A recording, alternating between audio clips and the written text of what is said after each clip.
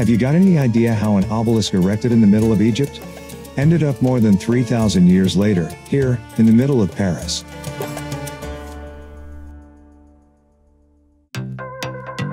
When you go down the Champs-Élysées, you will come face to face with an Egyptian obelisk. Like many Parisians, you may have wondered how that obelisk has arrived at Place de la Concorde, literally in the middle of Paris. Nearly 75 feet in height, and 250 tons. This imposing column of pink granite has more than 3,000 years of history. And let me tell you one thing. Its journey to stand here has been a true epic. Originally, a pair of obelisks were standing on either side of the portal of the Luxor temple in Egypt. Temple ordered by Ramesses II, in the 13th century BC. The whole story started in 1829. When Muhammad Ali, the ruler of Egypt, decided to offer a very cumbersome gift to France. 2 obelisks from Ramesses II temple, as a gesture of friendship. 15 years later, in return, France offers Egypt a copper clock, still visible on the Cairo citadel. For the anecdote, it has never worked, probably having been damaged during transport. Faced with multiple constraints, the French government decided to bring back at first only one of the 2 obelisks offered, the one located to the right of the entrance. The second was never repatriated to France, and was officially returned to Egypt in 1981, by François Mitterrand, the French president. To transport this colossus of 230 tons, a boat was specially designed, the Luxor. He was thought to be able to go up the Seine, the Mediterranean, the Atlantic, and the Nile.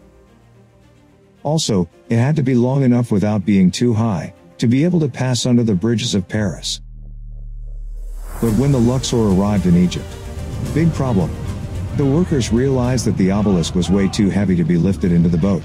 The only solution was to cut out the front of the boat, bring the obelisk in, and then rebuild it afterwards. What a job! And what a gift!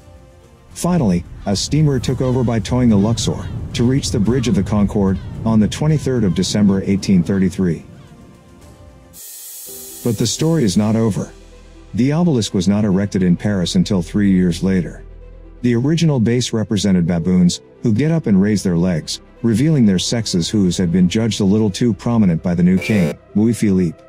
Therefore a new block of granite was ordered, to build a new pedestal for the obelisk. By the way, if you are visiting the Louvre Museum, the original base is displayed today in the Egyptian section. On the 25th of October 1836, finally everything was ready. More than 200,000 spectators were present at Place de la Concorde, to attend the show, and witness the rise of the obelisk.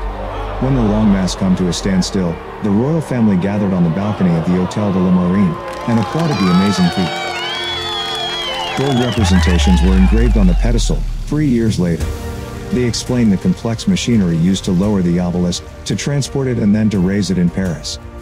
But it was only in 1998, under the presidency of Jacques Chirac, that the obelisk was topped with a small pyramid covered with gold leaves, that we know today. To complete the 12,000 kilometers, the journey of the obelisk to Paris lasted more than 2 years. Without counting the year necessary to dismantle the monument, and the other 3 dedicated to its installation in Paris. The whole process took 6 long years. You now know how the obelisk became the oldest monument of Paris. If you have learned something today, please give us a like and subscribe to the channel so you won't miss any Paris travel tips. Thank you for watching.